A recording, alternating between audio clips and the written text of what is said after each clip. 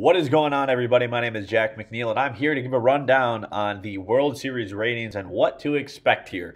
The Houston Astros and Washington Nationals begin a historic World Series, and if you are plugged into this thing, you are looking forward to these historic pitching matchups. If you're super plugged into this thing, you may be concerned about the Astros management and wanting a better response there and some accountability. But that said, you are looking at the ratings, if you are, like myself for some reason here, and interesting to see how baseball is doing on the national stage. Of course, last night, the MLB World Series game won the day. The closest competition was The Voice and This Is Us, which did pretty well. But yes, they did get, on the official sense, 11.6 million total viewers. But it looks like that is going to actually be upticking, as generally those numbers when they first come out are not fully updated. So it might go up another million or so, but it likely will not reach last year's Game 1 ratings between the Boston Red Sox and LA Dodgers, two big market teams. But again, not a bad night of ratings for these two teams. And I am curious to see how they're calculating all the streaming that is going on to actually watch these games as well. Looking at recent history, it seems pretty obvious, but the years in which we see these games go to 6 or 7 games, or maybe the year we saw the Cubs win the World Series, you get very high ratings the deeper this thing goes and the more exciting these games are. And so again, it's never fun for the TV ratings for a clean sweep.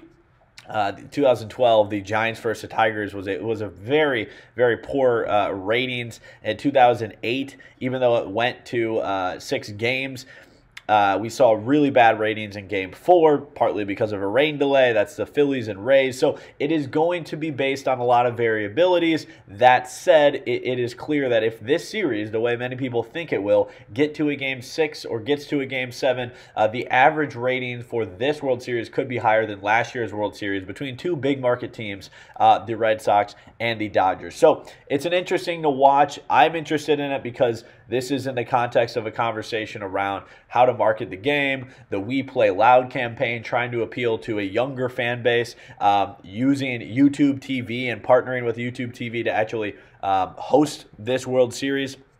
And so looking at kind of how MLB Advanced Media is looking to get into this next generation and boost ratings, but also interest in this game, with the understanding, of course, that 18 to 49 TV demographic is really what all of these networks are going after. And it's good to see baseball take the day. But if you're comparing it with, say, an NFL game or a baseball game, we still know which is going to win. And that's partly because of the localized nature, again, of Major League Baseball. They score really well in individual local markets for each team. Again, MLB ranked first overall on cable in every major league market in the United States except Miami. This is partly because of the number of baseball games. But again, like in the local regions, you got some fans that are watching their team and rooting for them. And if their team doesn't make the World Series, there's an argument to be made that some people may just straight up tune out. It's a long season. They don't care. That being said, this is an exciting playoff, an exciting World Series. We're witnessing some of the best pitchers of this generation go against each other. And we're witnessing some of the most exciting young players. We saw it last night. Juan Soto step up. So this is potentially a perfect storm for baseball to market this World Series. And if it goes to 6 or 7 games, the average ratings will likely be higher than last year's. But let's hope for historically watched World Series. Let's hope for the best World Series we can possibly get. It's probably unlikely it's going to match the 2016 Cubs versus Indians. The Game 7, when it got to extra innings, that peaked ratings over 40 million.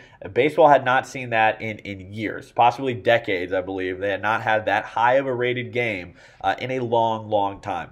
Again, I'm pulling from a few different sources on the ratings itself, some variety articles comparing the ratings from one year to the next. And then, of course, the last little tidbit about the localized market and how popular baseball is within markets versus the national overall ratings is pulling from an article by Juliet Love in the New York Times. How popular is baseball really? I'll attach some links in the description.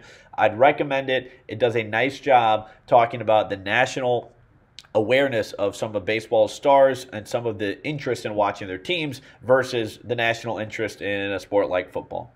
That being said, let's hope for a good World Series. Let's hope for historically watched World Series. And we'll report back when we hear more on the ratings throughout the rest of the series. But thanks for watching. Let's hope for a 6 or 7 game series. Thanks.